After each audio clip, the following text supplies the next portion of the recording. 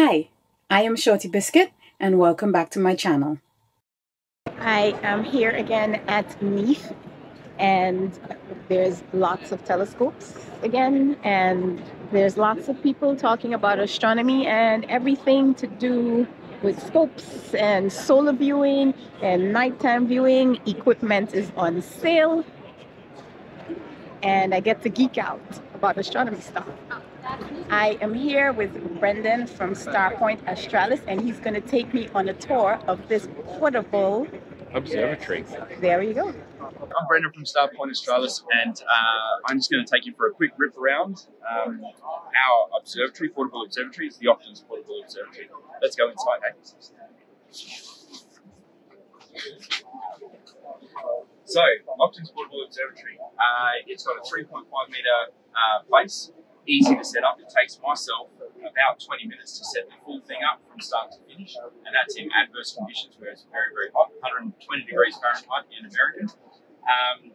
It's got high quality base material because where we go, we have sharp rocks that are like knives. They are horrible materials. We've got grass that almost just sticks straight through material, and you've got to cast it nicely.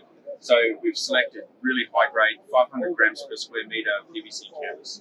The walls are high quality polyester. So for those of you who are specs related, it's 420 denier, which is very, very heavy, almost like bag material. On there, it's almost silver on the outside as well to reject heat. Obviously, it's still a tent, so you're still going to get warm, but it rejects as much as possible. And the material itself is dyed black, so it's not coated black; it's dyed black, so it won't fall off after a certain amount of time. So, to give you an idea, we've had the first version of this in testing for 3 years in Australian summers, and I do not treat it nicely. I chuck it on the ground, I walk over it. You know, it's just, and it didn't have the ground mat either, so it's lasted perfectly. So yeah, this is it, designed in Australia for Australian conditions. So not only do we have obviously this size here, which is the larger size, we have the small size as well. Now inside you'll see that there's a little ground mat, very similar to the outside ground mat. Got a little ground mat, and that's for the Phoenix. It's 2.6 metres versus 3.5 metres. As for those that don't want to use the additional space, that's what we would do to camp in as well. They might just be using it out the backyard, or they want to grab and go. It's a lot lighter, a lot quicker to set up, and you know we can use like an EQ6, or I think you guys call it an Atlas 6. From Ryan, and a 10-inch F4. The other thing I'll show you as well, I might bring it down here, it's nice and easy. So, because we've designed these things to be fast to set up, easy to set up, what I'll do is hold this in here. So the ground mat, when it's windy as, you can put the ground mat down, and it doesn't make it hard to put a flat sheet down whilst it's windy. You then drop the actual tent on, and this little clip here is quick connect. So you literally, whilst it's blowing, you just go clip, clip, clip, clip, clip, clip, and away you go. Then you can put 4 poles in and done. We've also done things like this, where these are aluminium, not plastic.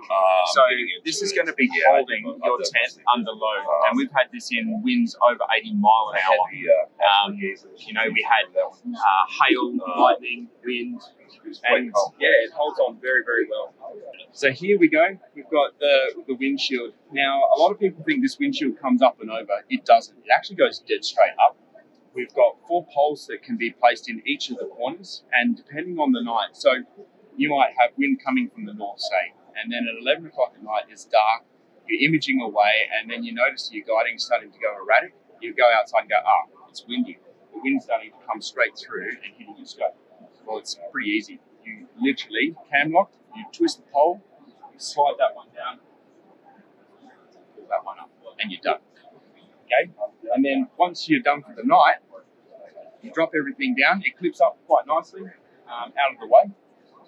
This here is the overarching seam slip, so that it's going to resist the water. When it's really windy, it's all reinforced so that it can hold a hell of a lot of weight. Put it down, over, you're nice and out of the way. Additionally to that is that if you think you're going to get rain or you want to keep the tarp off your scope, we have internal poles that sit in and pop it up like a proper dome. So therefore it can be a camping tent, or it can also be a observatory. So that there is a quick rundown of the Octans and the Phoenix from an Australian vendor that's a long way away from home.